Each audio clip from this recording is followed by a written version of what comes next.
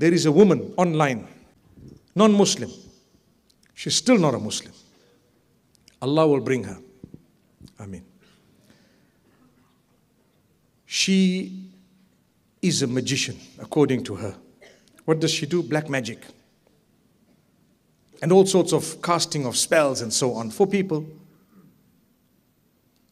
I want to tell you, it is prohibited as a believer to cast a spell. Man sahara faqad ashrak. The Prophet Muhammad, peace be upon him, says, whoever casts a spell has associated partners with Allah. They've engaged in the highest possible sin. That's it. You're not allowed to do that.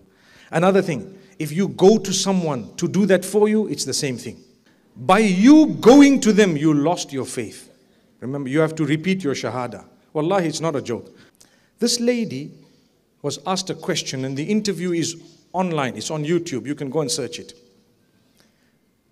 Is there ever people you try to cast a spell on and you can't? It's difficult. She said, yes, there is. Tell us about it. She says, the Muslims who pray 5 times a day. And this is a non-Muslim. What did she say? She said, the Muslims who are steadfast, it's as though they have a dome of protection around them. Wallahi, these are her words. When I heard it, I said, subhanallah, I forwarded that message, that video to so many people. Here's a lady sitting in an interview telling the interviewer about how she casts spells. And it's a long interview, 1.5 hours, I think. And inside there's 5 minutes where she speaks about this question. Is there ever a time when you can't really do this? You can't cast a spell? She said, yes, those who believe. Why? She said, you know what?